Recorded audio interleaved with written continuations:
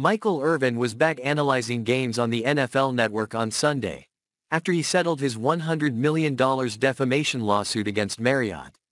The Dallas Cowboys legend was all smiles on NFL Game Day morning, as he was introduced by host Rich Eisen, saying on the show, "It's good to be here." The appearance marked the first time Irvin had been on the network since February, after he had been suspended following allegations that he was inappropriate with a Marriott employee during Super Bowl week in Phoenix.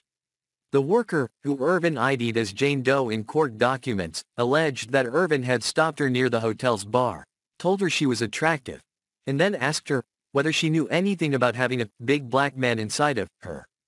Irvin was adamant the claims were not true, and he filed a lawsuit against Marriott a short time later, saying the hotel giant's employees and management inaccurately and inflammatorily accused Mr. Irvin of misconduct to the National Football League, costing him tens of millions of dollars.